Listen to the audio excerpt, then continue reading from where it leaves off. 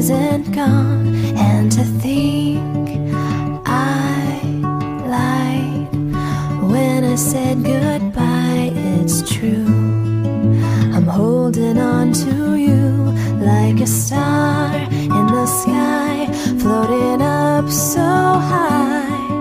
I'm gonna fall for you, catch me when I do.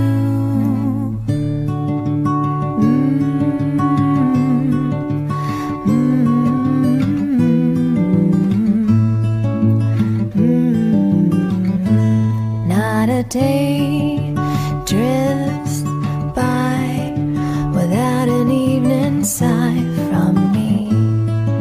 I close my eyes to see when the fireflies light. On most of the video management software platforms, single license as well. So this is an example of a good application in front of a school. I can show you some other images. So what we're seeing here is basically like all different kind of images where basically one camera, one wire run can give us like a great view. Seven bay doors. 7 bay doors. So imagine you run to one location, you cut a load on the labor instead of running to about 6-7 cameras in a case like that. And then you can also zoom into an area. Because it's megapixel, you can zoom in and still have good clarity, good recognition, good identification of what's going on. We call that situational awareness, and that's one of the benefits of a wide view panoramic camera. Can you tell us what is an MSRP of one of those? We have two versions. We have an 8 megapixel camera, and MSRP is about $2,300.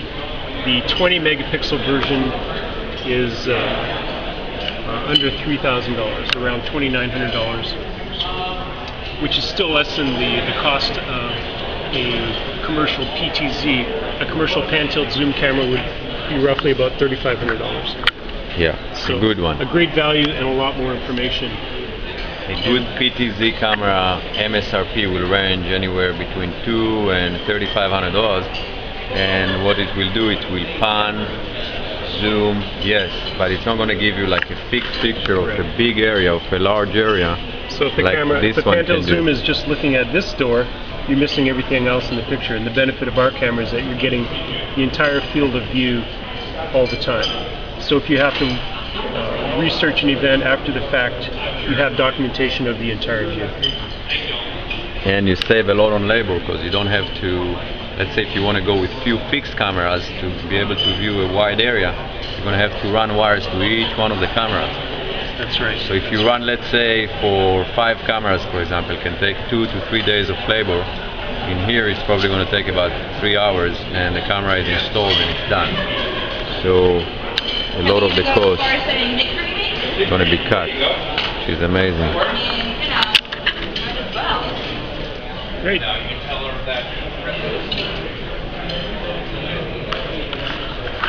So thank you, Rick, very much. All right, have a good lesson about cameras today. All thank right. you.